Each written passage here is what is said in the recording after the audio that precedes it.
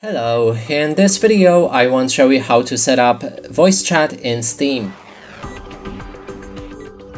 To do this, first you will need to click on the Steam icon in the top left corner of the screen, then navigate to the settings and enter voice.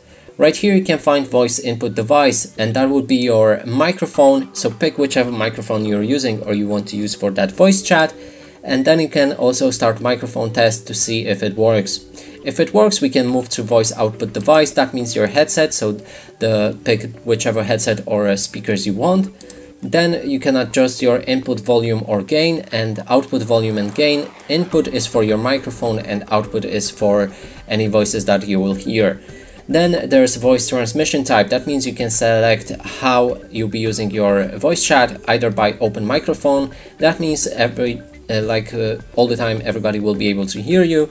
Push to talk will basically allow you to talk when you hold a key, or push to mute, which will mute when you basically click on a different key.